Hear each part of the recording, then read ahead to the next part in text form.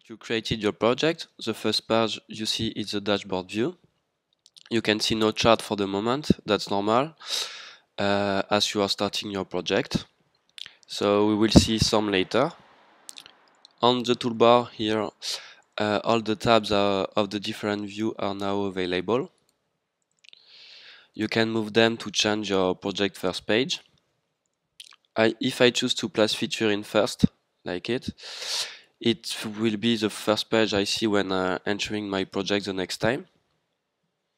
So now we are going to see how to suggest story and feature.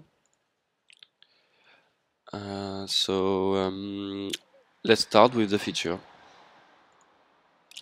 On this view, you can create feature in order to classify stories and tasks of your project. So I create the first feature that I will call story management.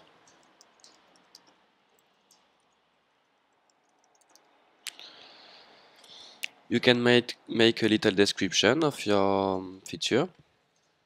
You can attribute a value. You can choose a type or a release, and you can tag it to find it easily when you use the search bar here. More important, you can associate the feature with a color. It's a good way to identify quickly which story is associated to which feature.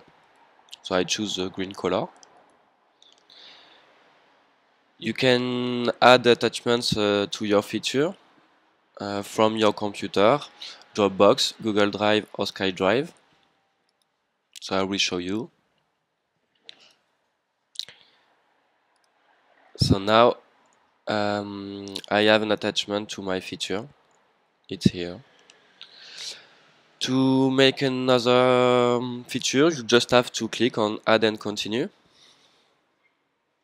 So this is my second feature.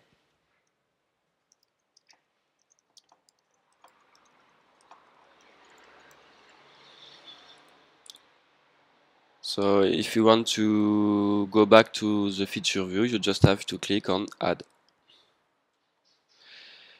So my two first features are now created, and I can start to create story. So to do that, we have to go first on the sandbox view.